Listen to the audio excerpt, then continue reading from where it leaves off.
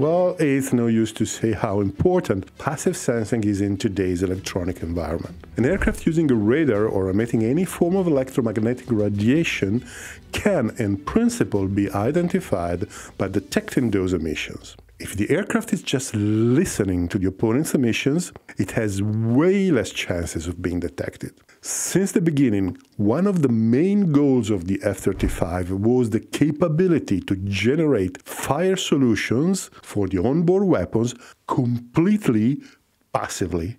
With optical or infrared sensors, it is, well, conceptually easy. They're accurate enough, thanks to the very short wavelengths of light and infrared, so they can produce a pinpoint designation. Determining the distance is more complicated. It requires a triangulation, and the F-35 closed-loop sensor fusion system is built from the ground up to do this automatically for every track if at least a second F-35 is within data link communication range, and it is obviously observing the same target. Mind that this is conceptually not too complex, but in practice, to make it work automatically in real operating conditions while the aircraft fly around in a random way, it is quite an achievement, albeit not exclusive to the F-35. Quite surprisingly though, the F-35 is not fully supporting this type of fusion right now. The TR3 includes an improvement to the EOT's optics and sensors. This will allow for the improvement in the air-to-ground detection modes, allowing the tracking of multiple targets, and finally, multi-ship infrared search and track. The infrared search and track function is not like a camera or a forward-looking infrared. While an IRST can generate images, its function is to scan the space surrounding the aircraft to identify infrared tracks. An IRST works like a radar without the possibility of calculating the distance. This is the reason why data fusion from 2 or more infrared search and track is essential.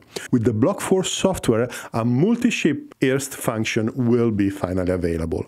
This is something that is already available in the US in the Legion pod for the F-16s and the F-15s, so it is a bit perplexing that it isn't on the F-35 right now.